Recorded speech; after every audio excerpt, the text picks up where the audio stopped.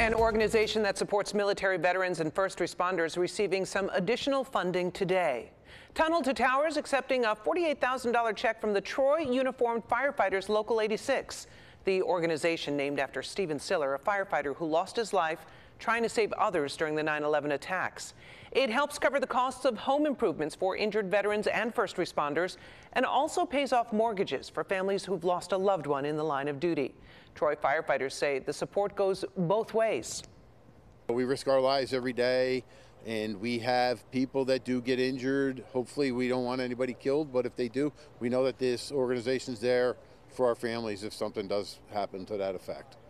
Money was raised during the annual 9/11 Cigar Night event, which brings together law enforcement officers from throughout Rensselaer County.